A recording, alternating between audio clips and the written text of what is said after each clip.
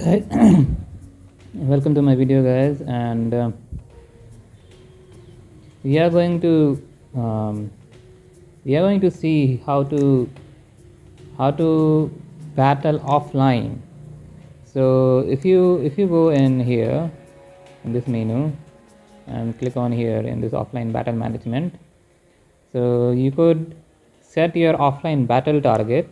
So what it does is whenever you are offline, it battles on the ground and kills all the monsters there. So you could set it here, and right now it is on fog swamp, but now I could set it as let's see what I can set it now. Level 81, floor 2, floor 3, fog swamp, floor 3.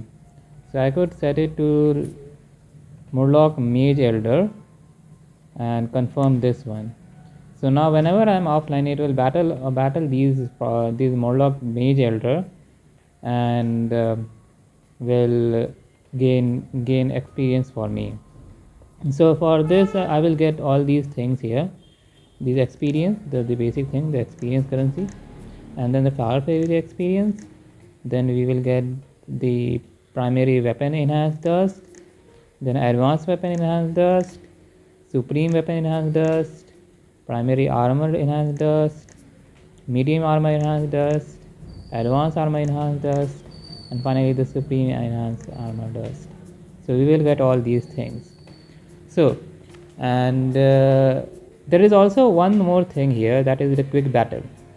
So in the quick battle you have to click here and use melee to perform quick battle and immediately get 30 minutes auto battle games of the currently selected monster. Quick battle does not consume any battle time. So for using this you have to use 50 of this currency. This currency, I will tell you, this is the Kabbalah Sapphire currency. It is a very costly currency, and basically it is very costly. It is better to store this thing and not use it. So you could use this. I will show you in this video on how to use this. You just use this one and you will consume quick battle rewards, and that's how you will complete the quick battle rewards. So that is how we will gain experience and level up while you are offline. Hope that's helpful for you, and I will meet you in the next video. Thank you for joining in.